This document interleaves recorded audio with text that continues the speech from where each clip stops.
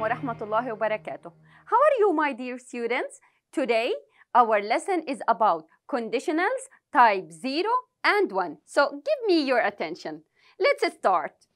At the end of this lesson, you will be able to, number 1, identify conditional structure with if, when, and will, types 0 and 1. Number 2, use the words if, when, and will, types 0 and 1 to indicate the conditional tense. So we have questions here. In our lesson, we are going to answer the following questions. Number 1, when do we use conditional type 0 and 1? Number 2, how do we form conditional sentences using type 0 and 1? Number 3, how do we form negative type 1 statements? Let's start with the first question. According to the 0 conditional, I have an example here. You will concentrate with me to understand. Example number 1. If you heat water, it boils. In this sentence, I'm talking about a real situation. In this sentence also, I have something called if clause, if you heat water, and I have something called main clause, it boils. Look at the verbs here in the if clause and in the main clause. If you concentrate, you will decide that the verb here, heat, is simple present. And in the main clause, boils, what tense is this? It is also simple present. So, we can make 0 conditional using this rule. If plus present simple in the if clause, comma, subject plus present simple in the main clause. So, question number 1. When do we use 0 conditional? We use it to talk about real condition. So, we use 0 conditional to describe what happens in general. How is that? There's an example here. If water reaches 100 degrees, it boils. It's a scientific fact. It's a general fact. Number 2, when we talk about habits, rules, instructions, like what? If you press the right button, the machine starts working. This is an instruction for you. Number 2, if you eat a lot, you put on weight. This is a rule for all of us, almost all of us.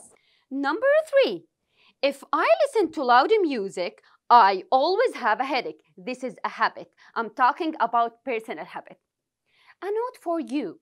Instead of if in those sentences, you can use when and the meaning will stay the same.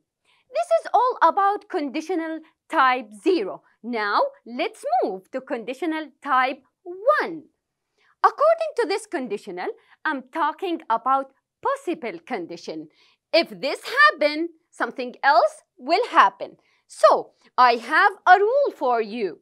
If clause and the main clause. In the if clause, we are talking about the condition itself, and the main clause is the result for this condition.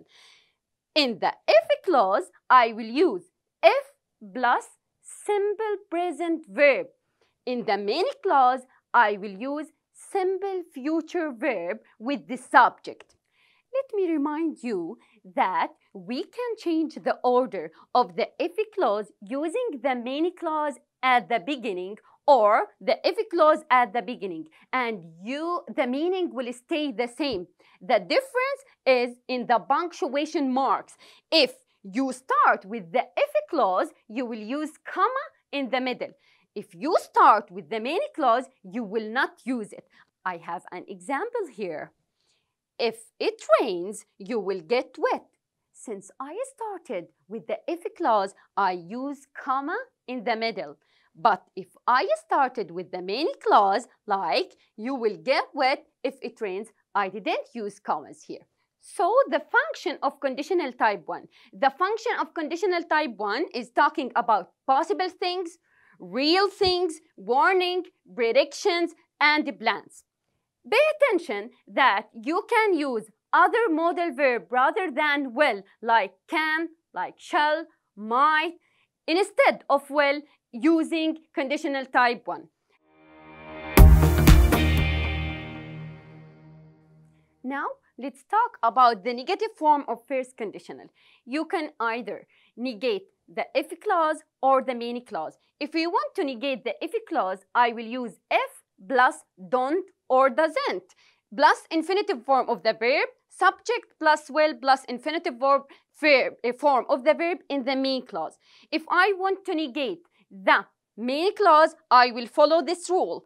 If plus present simple, comma, subject plus will not plus infinitive form of the verb. I have examples here. Please concentrate. If you walk slowly, you won't catch the bus. Here, I negate the main clause. Here, sentence number 2, if you don't hurry, you will miss the bus. Here, I negate the if clause. Now, let's practice using conditional type 1. Number 1, you are a teacher and you want to warn your students that they have a homework to do tomorrow. Otherwise, they will have a trouble. What will I write? I will use if clause and main clause. If you don't do your homework, you will be in trouble. Number 2, you are talking with your friend and you want to warn him not to be late to work for work tomorrow. So, what will you say? Think about it and let me know. Number 3, you are a politician giving a speech and you promise to do many different changes if people vote to you. What will you say? Use conditional type 1 and let me know your answers. This is all about conditionals type 0 and 1. Now you have a task to do. Question number 1. Put the verbs in brackets into the correct tenses. Sentence number 1. If I see him, I give him a lift. Number 2. The table will break if you sit on it. Number 3. If he eat all that, he will be ill. Number 4. If I find your passport, I telephone you. Number 5. The police arrest him if they catch him. Number 6. If he read in bad light, he will ruin his eyes. Number 7. Someone steal your car if you leave it unlocked. Number 8. What will happen if my parachute not open? Number 9. If he wash my car, I will give him $10. Number 10. If she need a radio, she can borrow mine. Number 11. If you not go away, I will call the police. Number 12. I will be very angry if he make any more mistakes. Number 13. If he be late, we will go without him. This is all for today. Remember, if you change, everything will change around you. So work hard. تذكروا أعزائي، يمكنكم مشاهدة هذا الموقف التعليمي أكثر من مرة باستخدام الرابط أدناه. إلى اللقاء.